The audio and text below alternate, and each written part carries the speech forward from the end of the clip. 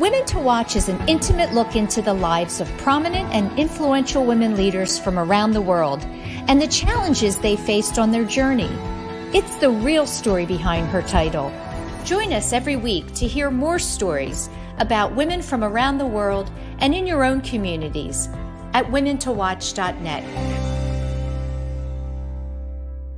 Do you stream on a Roku, Fire Stick, Google TV, or Apple TV? Now you can watch 6ABC 24/7 with the 6ABC Philadelphia streaming app. For the big story on Action News, search 6ABC Philadelphia and start streaming today.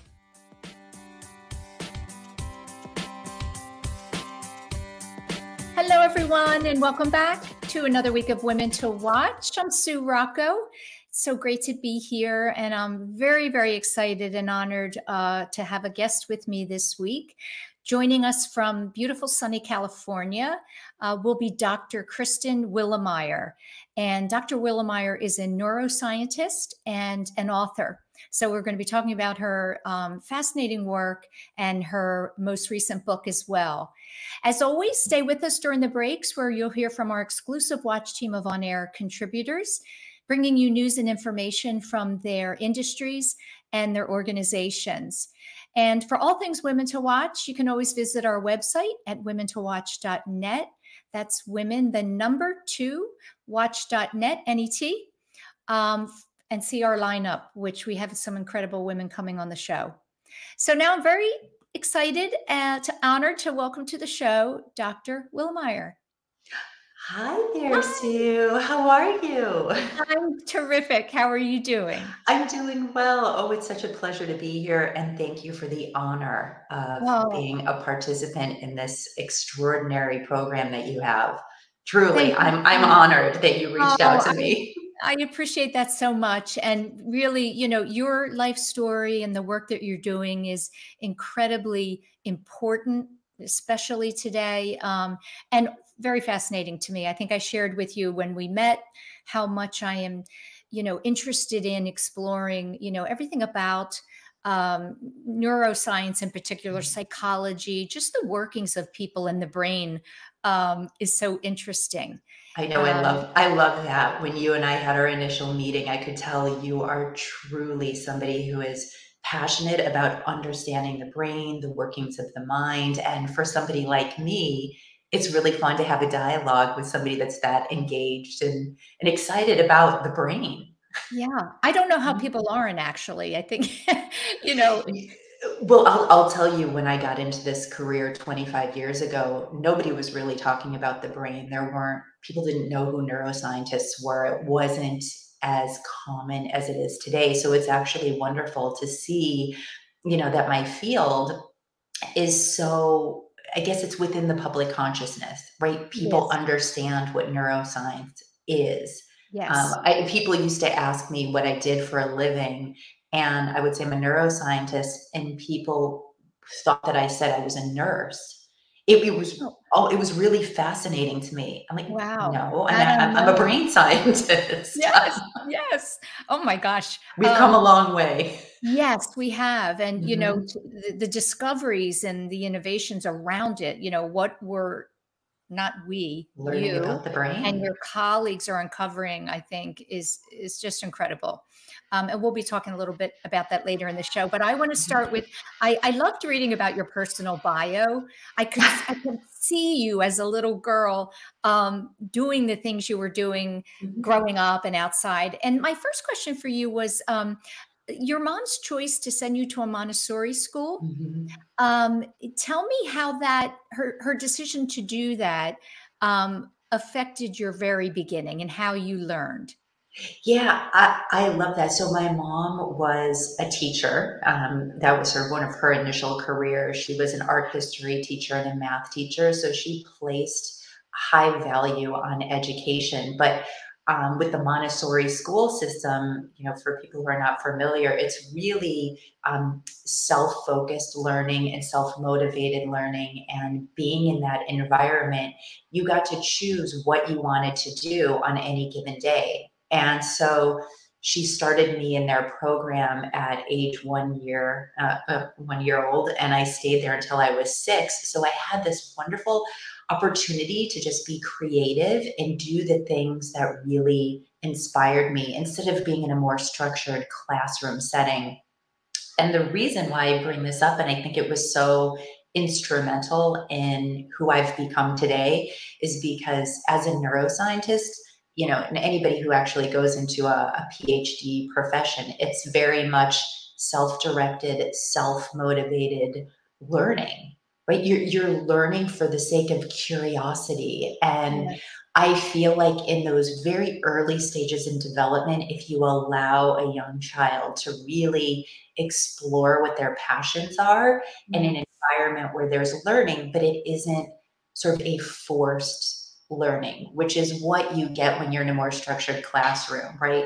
First, second, third grade. And I actually had a very challenging transition going from the Montessori school environment to that traditional I school bet. classroom where they told you what to do, when to do it. And I bucked the system. I actually didn't do things. I stopped. I almost like challenged authority. So, when looking at the trajectory of my life and seeing how did I actually become a neuroscientist? This wasn't the career that I thought I would be in. When I really look at the path that I took and how I was guided by my parents, I can now see why I ended up being this very sort of independent thinker, going to do a PhD and doing things that are a little, what I would call non-traditional. Yes.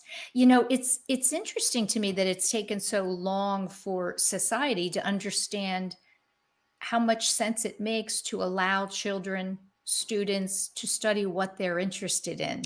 Their passion, their With their heart. passion. Yes. Young kids will naturally gravitate to the things that they are going to excel in.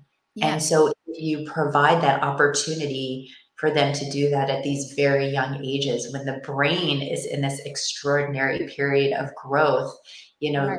many people know that if you expose young children, to a variety of foreign languages, they pick them up very quickly.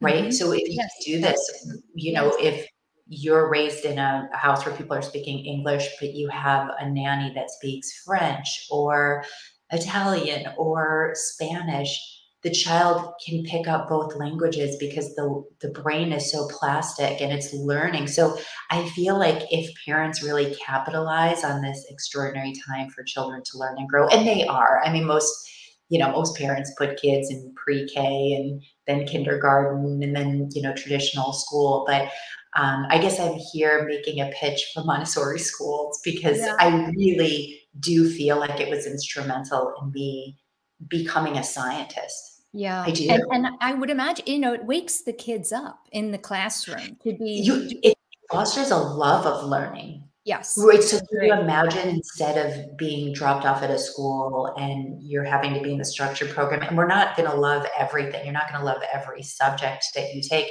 That's why Montessori allows you to just gravitate towards the things that you love, or that be art, or whether that be math. And apparently I loved sorting things, and I would sit in corners and build and sort blocks and put them into organized patterns. And my Oh, father, apparently Montessori school isn't exactly inexpensive. And so my father used to tell my mom, because he'd ask me what I learned in school. what And did I would you do always say, today? I would say sorting. Apparently I would say like I had sorting. And it was every day I would come back and say that. And my father was like, what are we paying all this money for her to sit in a corner and sort things? And I was probably, that's very analytical and trying to understand and organize things into structured patterns. So Right. um, Yes. again, I'm 50 years old. I can now, in retrospect, look at my life and the career and sort of the path that I've taken to get here and go, yes, I feel like Montessori was actually instrumental in leading me towards more of a career in a PhD, right? A degree in philosophy, which is actually philosophers questions things. We Yes. ask things. We're curious about life and the world. Yes. So Yeah. Well, you definitely were an explorer at a young age, and you were an outdoors girl. You were outside playing. You were apparently bringing in little critters from the outside to I study, was. which I love that. I was Oh. running from critters. You were bringing them in and, studying their tiny little workings. And I wonder, how did your parents support that? In what way were they, again, allowing you, kind of in that same philosophy of the Montessori school, allowing you to explore the things that you were most curious about?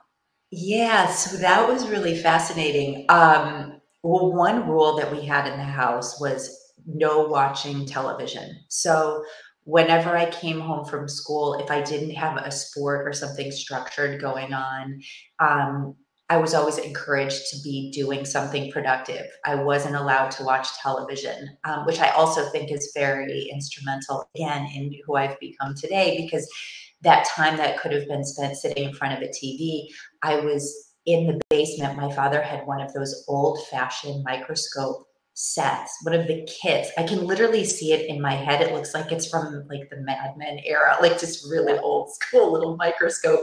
And it had the slides that had the bugs on them, and you could look at them under the microscope.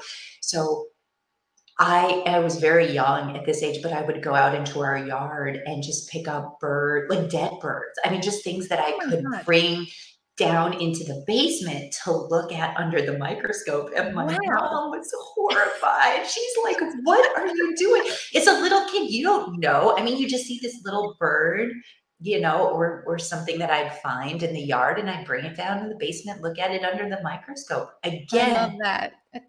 this is that what I would really like highlight to parents. Just watch what your kids do, because again, this was early. I'm talking 5, 6, 7, 8 years old. Again, I at that time I had no idea I would end up being a scientist. Really, I still, my career path, I had dreams of doing other things, but look, these were manifesting and showing themselves, Right. these behaviors that I had, that I loved, the natural curiosity.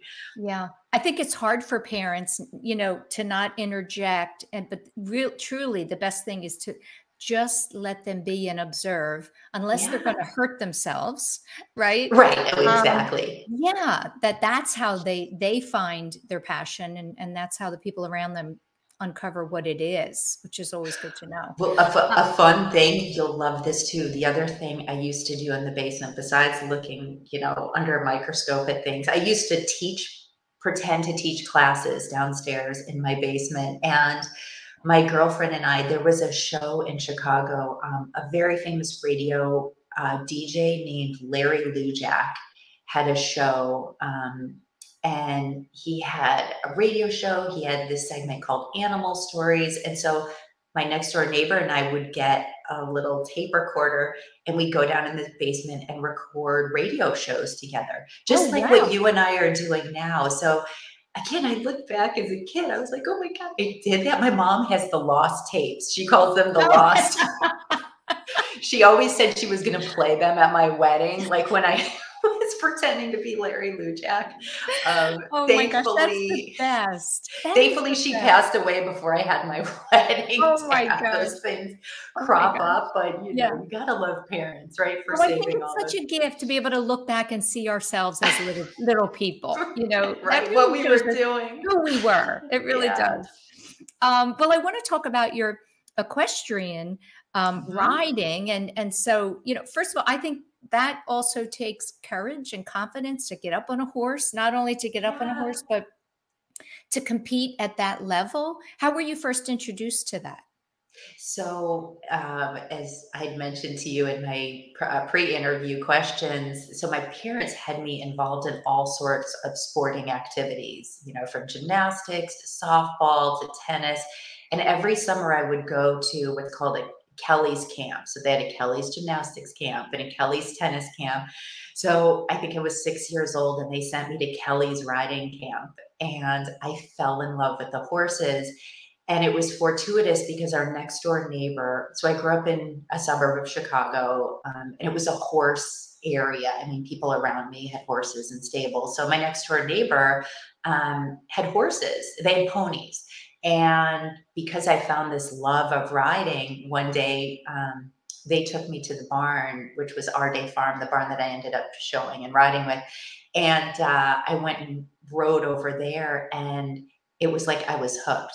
So it went from Kelly's riding camp to finding a barn that it wasn't actually close to our home. It was a 45-minute commute, but a barn that, would welcome me in. And, I started riding the ponies and the horses, and all of a sudden it became, I would say, a thing. It actually became something I did every single day. My family got me a horse for my 7th birthday, and I rode from age 7 all the way up until 17. Wow. What was the horse's name? My first horse was Strawberry. So she was a quarter horse, and she happened to become pregnant. So when she had her babies, we decided to sell her and let her be with her babies, like out in the field. And I got my second horse, Razzmatazz, who was a Welsh pony. So he's a large Welsh pony. And I used to show him in the children's adult jumpers. So, for people who are familiar with the equestrian world, there's hunters and there's jumpers. And the hunters is when you go through a course and you're judged based on how well you take that horse around the course. So it's judged on the horse and how beautifully, he jumps over the fences. Whereas the jumpers, it doesn't have the politics. It's just you jump over a course as quickly as possible. So it's all about clearing a hurdle and doing it as quickly as possible. And I really had a fondness for the jumpers. And you start jumping fences that are 3'6", 4 foot, 4'3", 5 foot in height. And those are very large fences. Yeah. So when you're, I was a very young rider showing horses over 3'9", 4'3" fences. You're what's this? 7, 8, you're not very tall. So some of these fences were like as big as I was. Yes. And I found training and showing and show jumping such a thrill, such a joy. I mean, the connection with the horse, the skill it takes to get a horse over a fence. And anybody who's ridden, if you're riding a horse and you get them to a fence and you get them to a bad distance so they can't get over it clearly, they'll stop, they'll turn on their haunches and run the other way. So you start to have to learn the skill of being able to get them over a fence properly so that they don't stop. And so there's all kinds of, I just think, skills that I started to learn and pick up at a very young age, showing and riding. And in our house, my mom said if I wanted to ride horses, I had to get straight A's in school. So wow. My parents are very smart. They used my sport as a way to also inspire me to stay on top of my studies, because, you can go to the barn and ride every day, but if my grades slipped, I wasn't going to be able to continue. So I actually thought that was actually a really smart parenting strategy. Right. Not only that you're in school, and then after school you're engaged in at the barn every day, or the farm every day, keeps you out of trouble. Right. I will tell you, when you talk about trouble. So, I started showing at age 7, and when I was a senior in high school, and I had mentioned this to you, one of our horses got sent to Texas for another trainer to try, and we were going to do a trade. And, I didn't get my horse back for well over a year and a half. So I was actually out of showing. And like most teenagers, right, it's your senior year in high school and you're having fun, you're going to parties, and all of a sudden I lived that other life that I had actually missed. I wasn't out doing that sort of socializing. And, in retrospect, I'm glad that I had that opportunity to do so, because I think as an athlete, and I was really training with aspirations to become a professional equestrian, potentially an Olympic hopeful, like probably many of us who show, if you're with people who are already in the Olympics and you're training with people at that level, you certainly think you have an opportunity to get there. So that was my goal. every day I was at the barn, every weekend there was a horse show. So it really consumed my life. So to have that all go away my senior year of high school, it was quite a pivot. And I had to sort of refocus my whole life. Right. And also, I think one of the most impactful things that's happened to you in your life was an accident, right? Right. So that's true. When I was 14, I was actually at a horse show in the show ring, and they had just watered it down. So the corners were a little slippery, and I was riding in one of the jumper classes. So remember, when you ride as a jumper, it's really how quickly you can get over the fences, and it's a speed class. So you're taking horses, and running at fences and taking them at crazy angles, and they're spinning on their haunches. So my horse, this one was on razzmatazz, he slipped. I flipped over his head. He scrambled to get up. He stepped on my chest, and my ribs punctured my lungs and caused what's called hemopneumothorax. So after it happened, I'm very fortunate he didn't step on my face because I was underneath him. So he stepped sort of right here on my chest. Wow. I had popped back up right in the show, and people couldn't believe it. They saw it, then they saw me get up, and then took me right to the ambulance. And when I got into the ambulance is when I became unconscious. Oh my gosh. So Were your parents there? Did they? My parents were there. Okay, Yep, good. they took me to the hospital, and one of my lungs was filling up with blood. But interestingly enough, it took sort of several years for my breath to become normal again. So I sometimes would have labored breathing. I could hear it, but I was not deterred. I still rode and showed horses. You got back on the horse, the phrase about getting back on the horse. You literally did that. I literally got back on the horse. Well, that was, my trainer, Alex Jane, who I love. He's extraordinary, fifth generation horseman. And as I mentioned to you, his son is on the US Olympic team. So I've trained with these really extraordinary athletes. And Alex sort of had a motto when we were training in the show ring, not even the show ring, I'm just sorry, in the just a regular training session. If I fell off in the ring, you just get right back up and get on the horse and get him over the fence, right? You always get up and go. So it's very much a warrior mentality. And I just had that, and I think as kids, you'll see a lot of kids who play sports and get hurt. They just get right back up. Right? They just get the truly competitive ones, right? Yeah, it's that competitive spirit. It's probably the adrenaline, right? And the drive to get back up and do it again.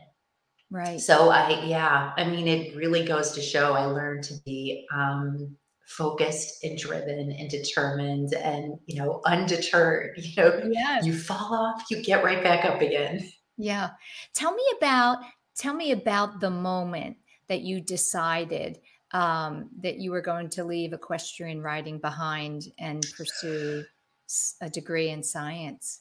Well, I will tell you, I feel like it was done for me. So I had the show horse Lexington that we had sent to Texas to be sold in a trade. And there was a horse that I wanted, Roman Lear. So I thought my senior year of high school that trade was going to happen and I would continue showing. And unfortunately, my horse did not come back for another 2 years. And my parents were not about to get me another horse. They're extremely expensive. And so that decision was sort of made for me.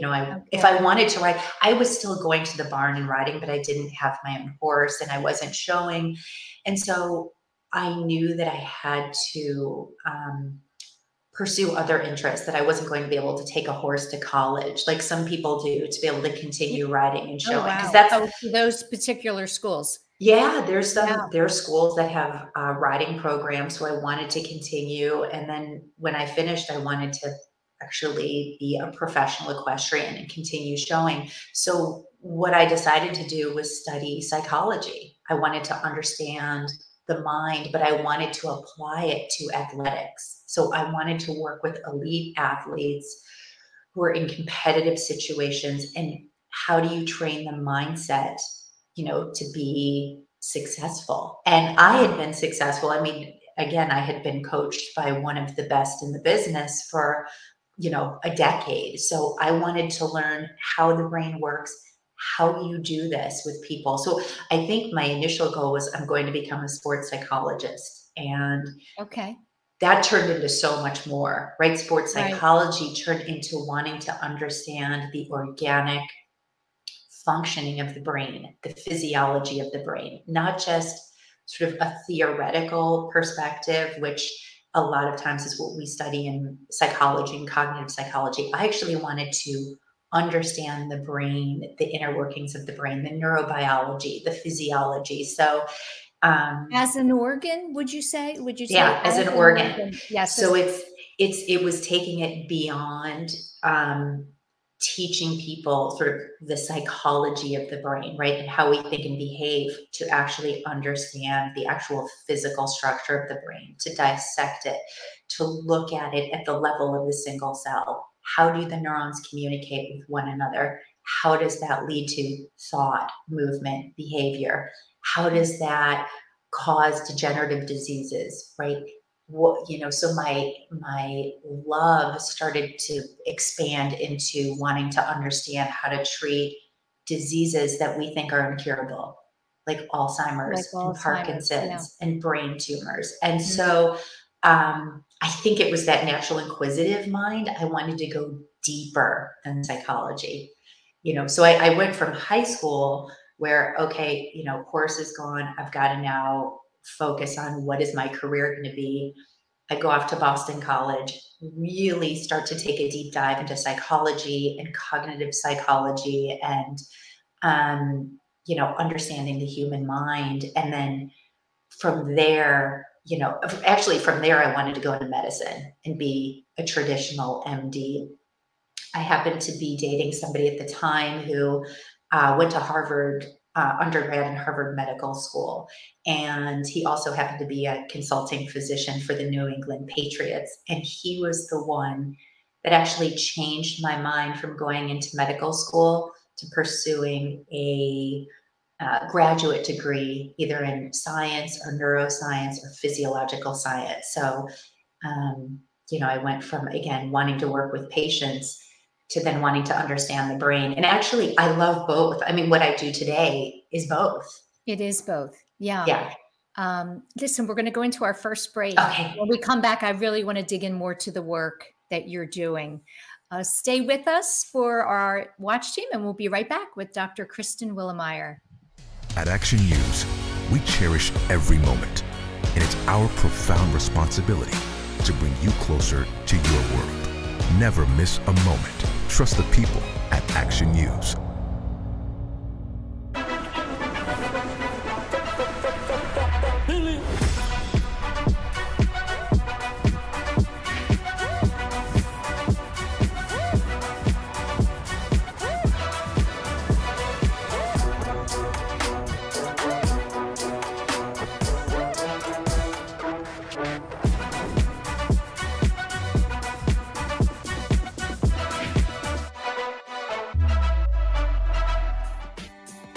Everyone, welcome back to the show. I'm joined this week by Dr. Kristen Willeumier, and Kristen is a neuroscientist, and she is also the author of a book called Biohack Your Brain, How to Boost Cognitive Health, and we'll talk about that as well later in the show. One of the things, Kristen, I really wanted to talk about was your experience while you were at Boston College working at a prison facility. And I can't imagine, well, I should say, knowing you probably weren't afraid. you were curious. You were going to go in and do it. But having met inmates like that, working with them, what surprised you the most?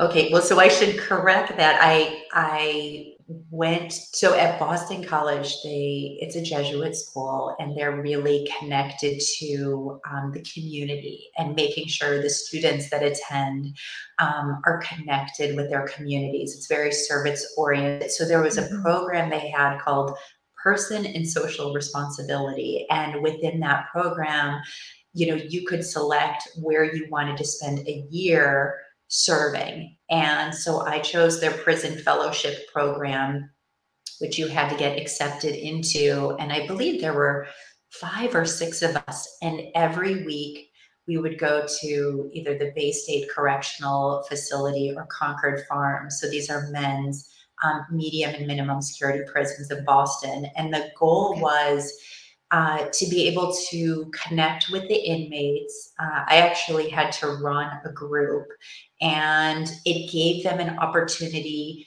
for inmates who actually had good time to be able to connect with people in the outside world. So I would go and discuss events that were happening in the news and just have really connected dialogues with them. And then you had opportunities afterwards to connect with them one-on-one. And well, they weren't really supposed to be sharing why they were in there. When you go for a year, I mean, I went every Wednesday to one location or the other with the other people in the program, and you start to get to know people.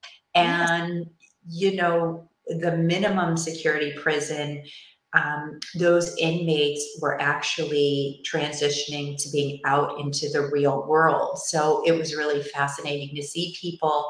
Again, a medium security prison, they're in there for a considerable period of time, and they're in there for white collar crimes, drug issues, people harm other people. I mean, there were some pretty intense interactions, but you know what I learned and what I love about that experience? Number one, I wasn't afraid. I was really curious. I wanted to understand why they were there, what their backgrounds were. I saw the humanity in each person. And I also understood there was a mental health component there, which I think was really fascinating too, because if we're not connected with people who are, incarcerated, everybody is a human being, right? Everybody should have the chance at redemption. Everybody should have the chance to learn and to connect with others. I mean, you can, people do bad things all the time. And sometimes we have prisons for a reason, right? If somebody's got a mental health issue or they're schizophrenic and they're going to be a harm to others, we need to have that space where they're away from, people in society, but they still deserve to connect with other people, right? Like myself. So the story is what you want to know. What happened? What led you to this place, right? What led you to this place? Was it your upbringing? Why did you do it? How are you becoming reformed, right? And Boston College actually has a program now where they're going into prisons and educating the inmates and helping them to provide that education so they can then go out and hold a job. So it was such a fascinating experience. And then at the end of the program, we hold a prison fellowship week on campus where we talk about our experiences there. And I wish I actually had to keep a journal when I was there, and I would love to find those because it's been so long. My God, it's been 30 years since I did that program. But what it did for me was I also wanted to understand the mind more. Like, I want to understand the inner workings of the mind and what causes somebody to do something. What causes somebody to murder another human being? What is going on in the brain to do that? Certainly there's the portion of the population that has mental health challenges. There's other people who do these things willingly, right? They're very sort of conscientious about it. And then there's other people. I mean, what I've learned from working in psychiatry is, many people who are incarcerated, there's an underlying brain issue. And, we need to help treat those underlying brain issues, because getting to great brain health or treating mental health really starts with brain health. So how do we help people to really optimize their brain function? And how do we help to decrease stigma, right, around psychiatry and mental health issues so that we Mhm. get, inmates the help they need? Well, let's talk about the book then, because I think, the book is all about that. And I think with the more knowledge that lay people have, and the more interest in the open conversations we're having around mental health, Yes. people want to know, what can I do? What can I do to take care of my brain? I Yes, mean, yes. who knew? I wrote this book before the pandemic. It came out during the pandemic. Right now, mental health has been elevated, right? Yes, Everybody is aware of it. I feel like the stigma is now been decreased. It's okay to talk about anxiety, depression, traumas that you're experiencing, with COVID, and people have had long COVID, they've got brain fog. So people are wanting to understand, how do I deal with this, right? right. What can I do at home? The reason why I wrote Biohack Your Brain is because I had the good fortune of being the director of research for the Amen Clinics, which is a very large outpatient psychiatric center. So it's nationally recognized. There's currently 10 locations in the United States. And the Amen Clinics is unique in that it uses brain imaging as a way to guide and target treatment for people with mental health issues. So the kind of people who would come into our clinic are people who've typically failed 3 previous treatment providers. So they've gone to different psychologists who haven't had the opportunity to actually look at the organic function of the brain. They haven't done EEGs or SPECT imaging or MRI. So they don't really know what's going on with the organic brain function. And so the kinds of people that come into our clinic, had serious psychiatric challenges. They typically had 3 to 4 diagnoses and were on 5 to 6 medications. And, over the course of time and being there, we helped create a database, a brain imaging database, which currently has over 200,000 scans. So as their director of research running all of the clinical trials, one of our very first clinical trials was in professional football players. And we were asking the question, does playing football cause long-term brain damage? This was back in 2009 when people weren't really talking about this the way they are now. I mean, CTE is very prominent within the media. So CTE is chronic traumatic encephalopathy, which is the neurodegenerative brain disease that is typically seen in individuals who are exposed to repetitive head impacts. So if you think about contact and collision-based sports like football, the players are exposed to thousands of these repetitive impacts. Excuse me as I'm talking. I'll take some of the green smoothie. Green juice, yeah. Green juice. And over time, that's causing damage at the cellular level. And if we're not working to help mitigate the exposure to the repetitive impacts over time, and we can't. So the issue is the players are exposed, right, to these thousands of impacts. It's causing shearing and tearing of the cells, right, at the cellular level. Okay, that's exactly what's happening, because I wanted to say to you, so when you get that hit, what exactly is happening to the brain? Yeah, so the hit is a biomechanical force. It can be to the head or to the body. So there's an energy, like a kinetic energy that goes through the body and the brain is sitting suspended in cerebrospinal fluid. So it's this 3-pound organ sitting suspended in cerebrospinal fluid encased within a skull. And when you take the impact, if it's hard enough, it can cause the biomechanical forces to sort of shear and tear the neurons. And if the impact goes straight to the head, that's a linear hit. Or, if you get hit like in a boxing punch, how your head twists, that's a rotational shift. It's usually the rotational shifts that cause the shearing and tearing of the cells, literally the neurons. So it's If you've got a single cell in the brain, it's called a neuron. It has these very long processes called axons that connect one cell to another. When you take those impacts, it tears the axon.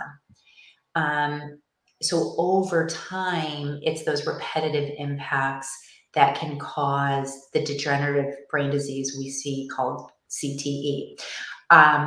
The good news, I will say, in working with professional athletes, so what we did is run a clinical trial on 100 of these professional football players.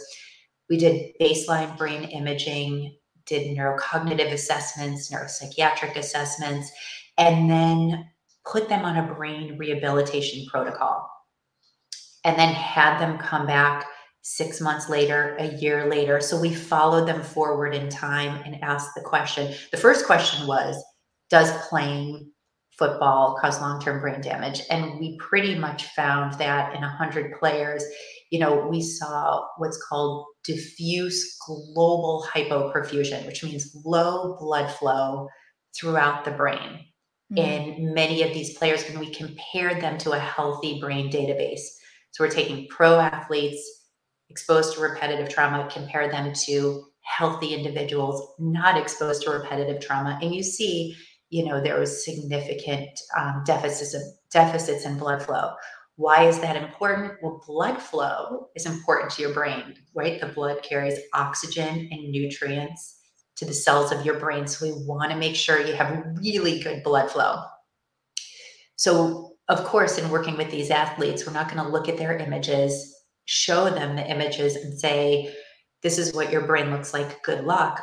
We're, a clinic and we're going to help treat it. So we had a whole brain rehabilitation protocol, which I go into in the book, Biohack Your Brain. Okay. And we teach players how to take care of their brains through dietary and lifestyle modifications, and then had them come back and get rescanned. And to my surprise, as a scientist, we do these follow-up scans and show there's improved perfusion. And not only is there improved perfusion, but it was sustained over time. So if we scan them 6 months later, then a year later, then 2 years later, we were able to maintain that improved blood flow. And that was through, again, dietary and lifestyle modifications. We actually have a whole bunch of things that we can do besides diet and lifestyle. We've got medications, hyperbaric oxygen therapy, transcranial magnetic stimulation, neurofeedback. There's so many modalities that we have available to help improve brain function. But for these athletes, I thought it was really extraordinary to see the recovery that was possible. Now, I have to make the caveat, we cannot undo brain damage, right? We cannot undo neurons that have been sheared or torn. The body has its own restorative processes. But, I always have to be very clear. It's like we can't undo, aggregation of tau and accumulation of those proteins that we start to see with CTE. But what we can do is help to restore blood flow to certain parts of the brain, help to restore connectivity, so neural connectivity, so that people can have healthier emotional regulation. And that is what was so inspirational. And I thought to myself, what we started to do is not only teach it to our professional athletes, but I then started to teach these principles to people in our psychiatric setting. And I ran. And look at them also as a preventative way to, people, that are typically healthy should be doing these certain things to avoid. Absolutely. So one of the most fascinating things that I've learned being a neuroscientist is that, degenerative diseases we see start in the population around the age of 65. That's when you start to see people get diagnosed with Alzheimer's disease and mild cognitive impairments. But the changes are happening at the cellular level 10 to 20 years before you have the symptoms. Wow. So what we've learned is that at the cellular level, you actually want to start taking care of your neurons. You want to start taking care of your brain at the cellular level. And how do you do that? You do that through adequate hydration every day.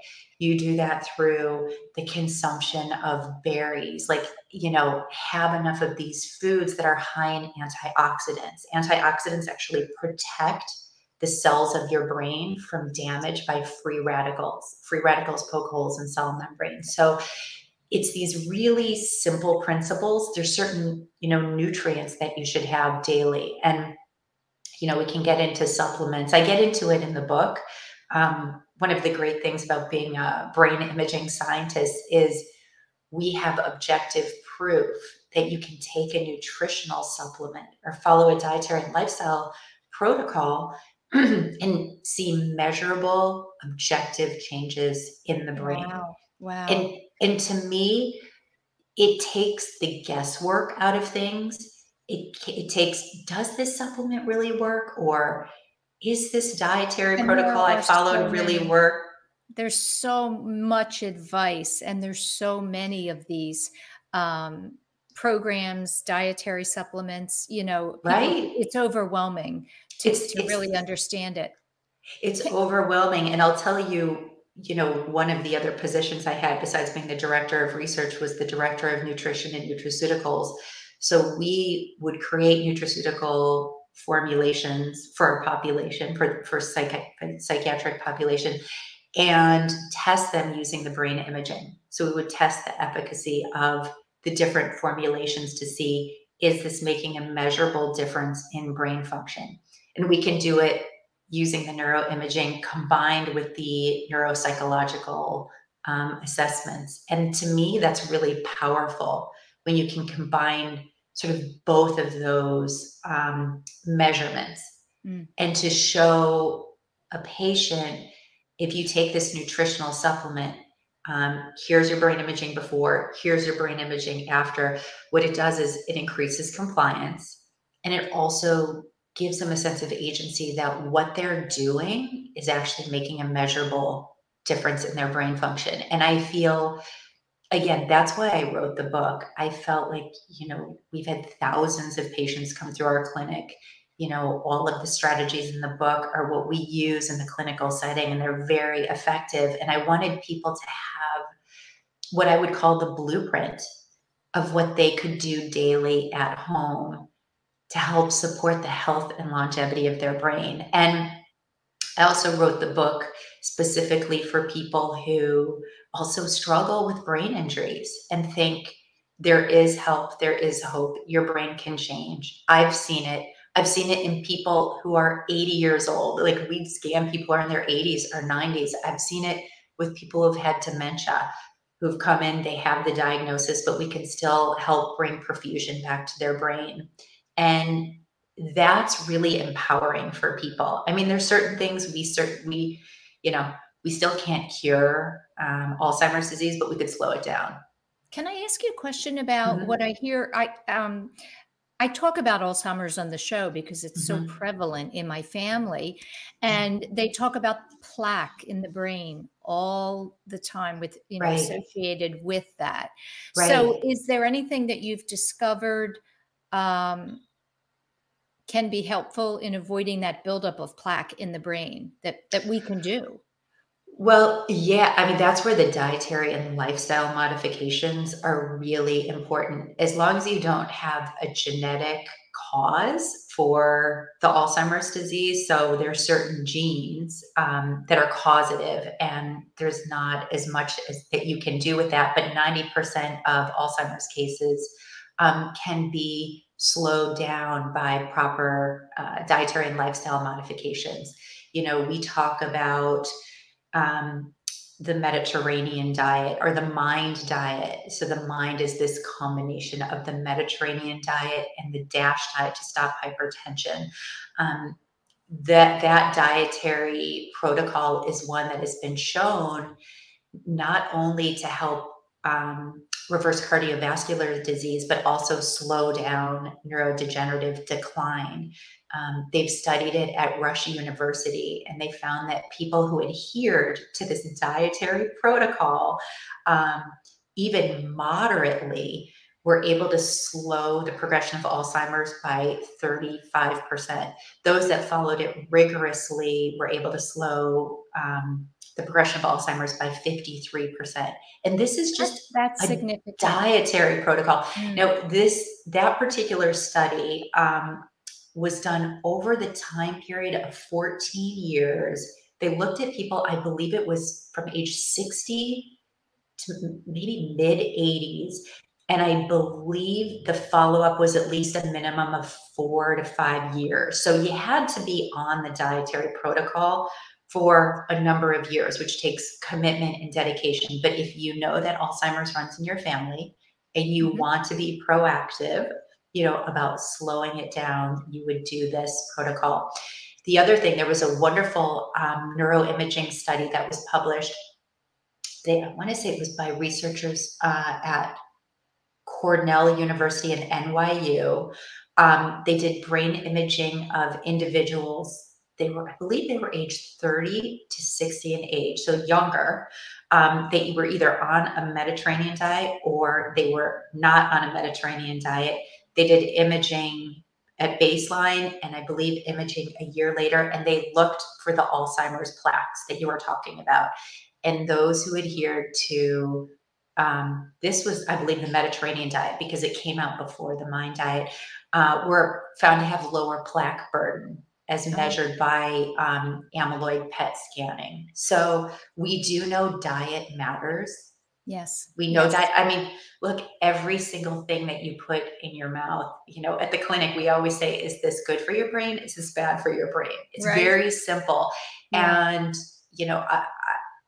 in the clinical setting, I was teaching brain health classes for weight loss. So I was actually inspiring people to take care of their brain health with the great side effect of being weight loss. And it worked. It was extraordinary. So again, the book is all of the principles, that I have taught, all of the patients who've come through in the clinical setting and our athletes. I wanted to let people know that your brain has this thing called neuroplasticity, right? So it can always change. You can always continue to strengthen the synaptic connections between neurons. And there's certain regions of the brain that continue to grow throughout the lifespan, most importantly in the hippocampus, the area of the brain essential to learning and memory. So, I wanted people to never lose hope, no matter what you are struggling with. My father had Parkinson's disease, my grandmother in her 90s had Alzheimer's. I've worked with plenty of people who've had psychiatric, issues of all kinds and have had different degenerative diseases. And we have seen that people can still get better no matter where their brain is at, no matter what issue they're struggling with. And to me, that is so empowering. And it is. I had to put this book out into the world, even if it was just for parents who had children that played collision-based sports, wanting to know that they could still be proactive in supporting their kids' brains and they didn't have to be afraid of things like CTE. Yeah, it's just, it gives people hope. Gosh, wouldn't it be amazing? This is where, the financials are an issue, but if we, as our yearly exam, everyone could have a scan of their brain and see where they are, that would be so incredible. But I don't see that ever happening. It depends on what kind of scan it is. So I do brain imaging called quantitative EEG, where we can look at the electrical activity of the brain, and that's relatively inexpensive. You're not exposed to radio pharmaceuticals like you might be with some of the more advanced imaging. And I think it can give a nice snapshot into what your brain looks like because we can compare it to a normative database and, just see how you're doing. And I think that is accessible to more people than they think. Those can run anywhere from $500 to $600, which I feel like is I would have thought that's more. an accessible price point versus some of the more sophisticated imaging technologies that, truth be told, we might use more for people who have degenerative diseases, right? Alzheimer's and Parkinson's, DAT scan for Parkinson's, amyloid PET, MRI, if we need to look at brain volume. But I think more for mental health issues or even for optimizing brain health, a quantitative EEG could be done I don't know, on an annual basis, but it could be done. Really, I like it for people who struggle with mental health issues, because we can sort of pinpoint how your unique brain is wired, and then use that either for targeted nutraceutical treatments. So we can see what kind of supplements that we could use to help support that. Targeted neurofeedback, which will work with a very specific brain map that you have to help bring it back into balance so your brain is more efficient. And we can also use medications. So it's just a way. A combination always of multiple things. There's no quick fix. Right. And we always say you need to pair the brain imaging with the clinical symptoms, right? That's really important. You can never just diagnose somebody off of a brain image. You have to look at the whole picture. Mm-hmm. But I feel that, we're entering a time when more people are going to do that. You see people with the wearable technologies, yes.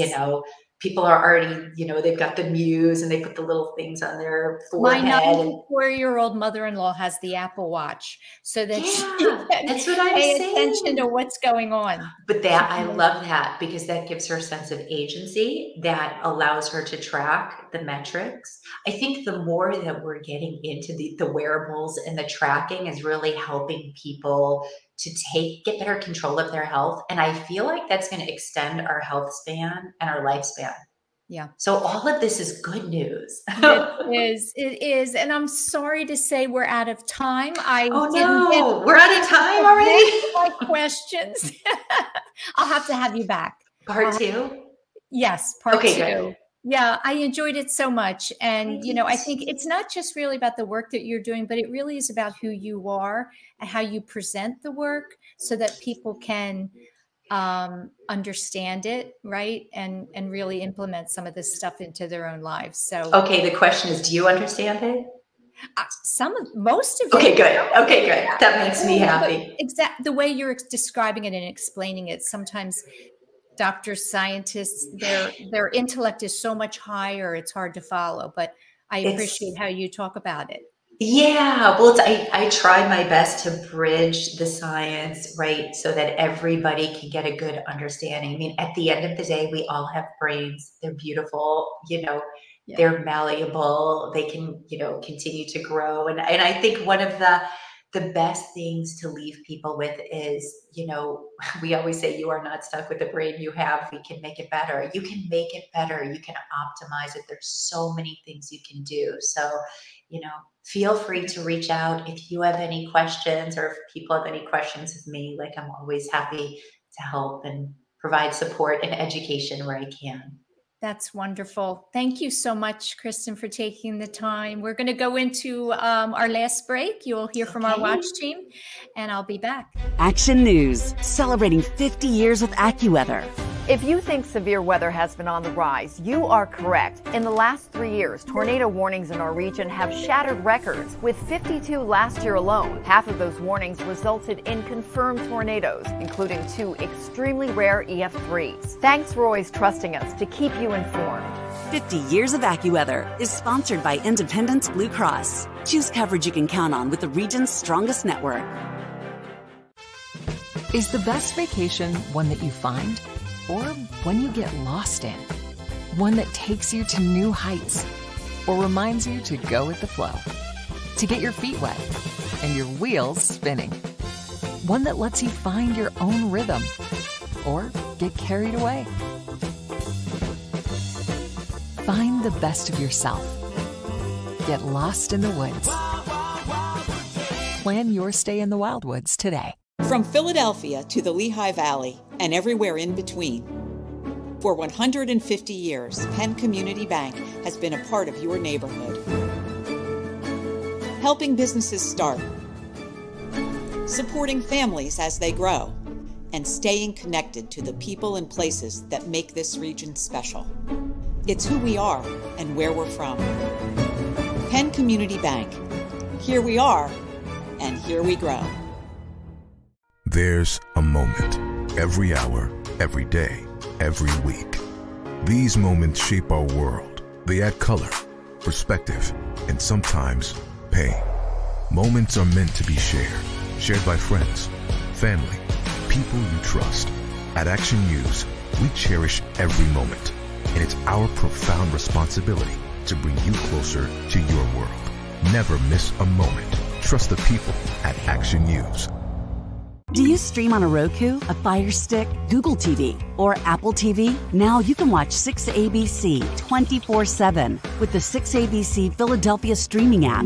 Watch Action News live. And the big story on Action News. Plus special programming, breaking news, and severe weather updates. Tremendous amounts of rain. Always on. Always the news team you trust. Watch 6ABC 24/7 on your streaming device. Search 6ABC Philadelphia and start streaming today. Thanks so much for joining me this week. I was very happy to be able to share Dr. Kristen Willeumir's story with you. She does some fascinating work, and I encourage you to get her book, Biohack Your Brain. Next week, I'm going to be talking to Stacey Ike, and she is a TV and podcast host, doing some incredible work and just really at the beginning of her career. Thanks so much to our Watch Team members and sponsors, and Kateri, always doing a great job. Have a great week, everyone. Hi, this is Sue Rocco. Women to Watch is pleased to share a clip from Breaking Through, a podcast hosted by Madeline Bell, the president and CEO of Children's Hospital of Philadelphia. This interview is part of a series in which Madeline interviews CHOP's women scientists about what inspires them and advice they have for other women interested in pursuing science and medicine careers. My guest today is Dr. Marnie Falk. Dr. Falk is a geneticist who specializes in caring for children with mitochondrial disease. So let's start with you describing what is mitochondrial disease and how does it impact children? Absolutely. It's very hard to look at somebody and know that their mitochondria aren't working. I give the analogy to my patients of a doll. If somebody brought you a toy doll and the doll's arm wasn't connected, you would know there was a trauma. There was something obviously wrong. But if somebody brought you that doll, let's say a child, and the doll wasn't walking and it wasn't talking and it wasn't blinking and the lights weren't going on, most parents would try to change the batteries. Well, that's what we think of as mitochondrial disease. The batteries aren't working properly. So things like Alzheimer's disease, Parkinson's disease, even aging. When we age, our mitochondrial DNA integrity becomes impaired. We get deletions in it and we get less mitochondria. And you know this because if you're at a party with grandkids and little kids, who's the ones running around? It's the little kids because their energy is just so much higher because our ability to make energy goes down unless we exercise. That really helps us. So we're still learning all the different areas where mitochondrial dysfunction is happening. We're now recognizing it's probably much more than even 1 in 4,300. It's probably many more of us than we'd like to admit. To hear more of Madeline's interviews with CHOP's amazing doctors and scientists, listen to Breaking Through with Madeline Bell, available wherever you get your podcasts. Action News, celebrating 50 years with AccuWeather. If you think severe weather has been on the rise, you are correct. In the last 3 years, tornado warnings in our region have shattered records, with 52 last year alone. Half of those warnings resulted in confirmed tornadoes, including 2 extremely rare EF3s. Thanks for always trusting us to keep you informed. 50 Years of AccuWeather is sponsored by Independence Blue Cross. Choose coverage you can count on with the region's strongest network. Now, the Women to Watch, Military Watch. Fewer than half of eligible veterans use the VA health benefits they are entitled to. But those who do use the VA, more than 80% of veterans are satisfied with the VA care. Hi, I'm Carol Eggert, Senior Vice President of Military Affairs at Comcast NBC Universal. Now, you may be asking, why should this matter to me? I share this with you because most of our listeners have some connection to the veterans in their community and may have the opportunity to share information about this new VA benefit. The VA has just launched the PACT Act, which is the Promise to Address Comprehensive Toxics, which is the most significant expansion of veteran benefits and care in more than 3 decades. Empowering the VA to help millions of toxic-exposed veterans and their survivors. The PACT Act expands VA health care and benefits for veterans exposed to burn pits, Agent Orange, and many other toxic substances. The PACT Act adds to the list of health conditions that the VA presumes are caused by exposure to these substances. This law helps the VA provide generations of veterans and their survivors with the care and benefits they've earned and deserve. The PACT Act is the least we can do for the countless men and women who suffered toxic exposure while serving their country, said President Biden during the PACT Act bill signing ceremony. It means access to life insurance, home loan insurance, tuition benefits, and help with health care. So, what can you do? Simply refer those veterans you know to va.gov and tell them to search the PACT Act to learn more.